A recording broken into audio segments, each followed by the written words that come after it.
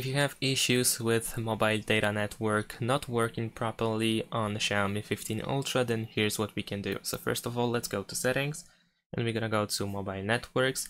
And the first thing that you can do is make sure that your SIM card is actually working properly. And what I mean by that is, for example, over here I have my old SIM card which is no longer in use.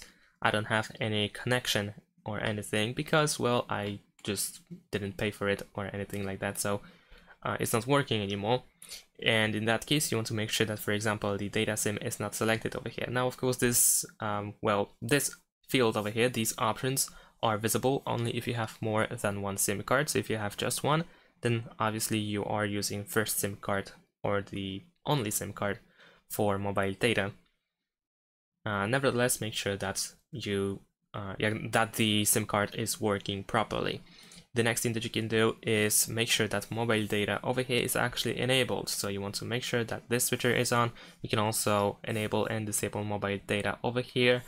And like I said, if you have more than one SIM card, make sure that the correct SIM card is used for mobile data. If you, for example, use SIM 2 for mobile data, make sure that eSIM is disabled because eSIM replaces SIM 2. So if this option is enabled, as you can see, if I try to turn it on, I won't be able to use current SIM 2. So if I turn it on, I am switching back to SIM card 1 and these options are gone. So by default, I am using SIM 1 for mobile data again. So make sure that this is not enabled in case you actually have physical second SIM card. So this is very specific, but perhaps this can be the problem as well. You might also go to data roaming, and perhaps, I'm not sure if that actually makes the difference, but the national roaming might need to be enabled.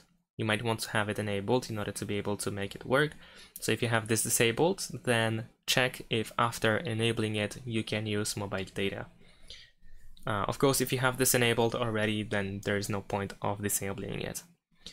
Now the last thing that we can do in order to try to fix this issue or any issues of mobile data is that we can go to more connectivity options in the settings, and then over here we want to go to reset Wi-Fi, mobile networks and Bluetooth, and then over here what you can do is reset settings. Now here, since I have two SIM cards, I can also choose which SIM card I want to reset, so you can select which one is not working.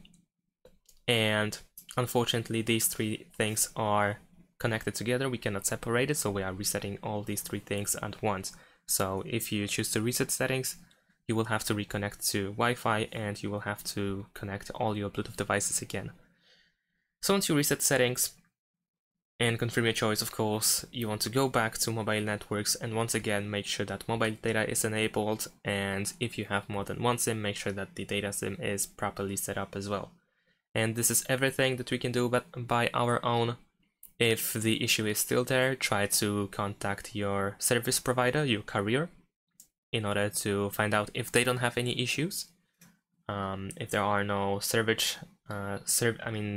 outages, and if everything is fine on their end, then you can also try to contact the Xiaomi support in order to try to seek professional help. And that's all. Thanks for watching, leave a like and subscribe to my channel, and see you in my next videos. Bye!